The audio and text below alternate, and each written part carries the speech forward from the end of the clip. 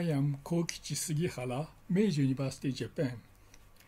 In this talk, I will propose a new class of 3D objects named Ambiguous Tiling and present a method for designing this class of objects. Tiling is a 2D pattern covered by basic figures called tiles. In this example, a ginkgo leaf tile and its copies can cover the whole plane and give a tiling pattern.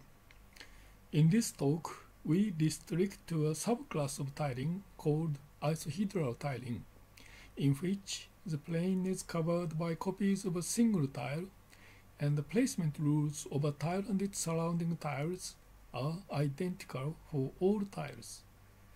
The isohedral tiling is well studied. An ambiguous cylinder is a cylinder-shaped object whose section has two different appearances when seen from two spatial viewpoints. The left image shows an example, which seems a flower, but in the mirror it changes to a butterfly. As shown in the right image, the top curve of the cylinder is not flat. It waves ups and downs. However, the bottom curve also waves in the same way, and so the length of the cylinder is the same wherever we measure it, which gives us an impression that the top curve is a planar section obtained by cutting the cylinder by a plane perpendicular to the axis. Two shapes can be realized by an ambiguous cylinder if there is a one-to-one correspondence between vertically aligned points on the boundaries. This can be understood in the following way. Suppose that we have two curves on the xy plane, AX and BX, that are x monotone, and we fix two view directions V1 and V2 that are parallel to the YZ plane.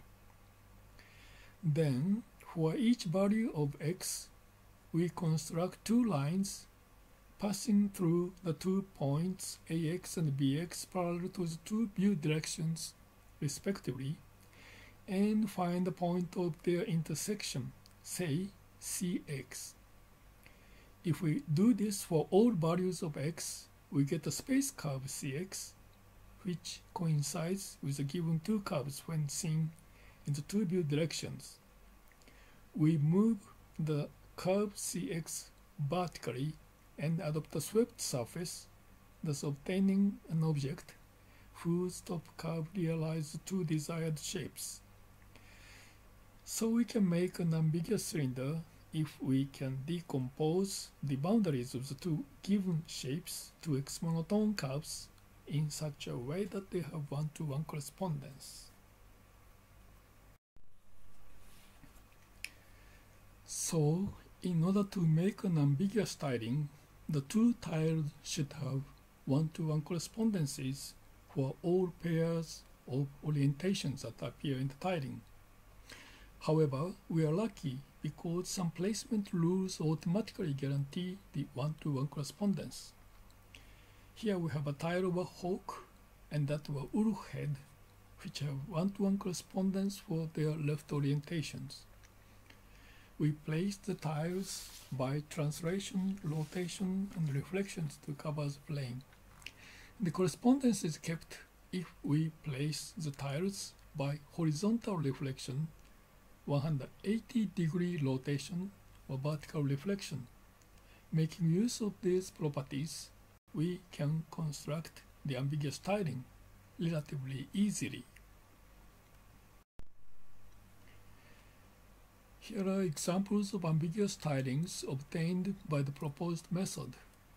A ginkgo leaf tiling changes to a maple leaf tiling. The ninja fu tiling changes to a shuriken knife tiling, and so on. Here are concluding remarks. We present a new concept of ambiguous tiling and present a method for designing this. Thank you very much.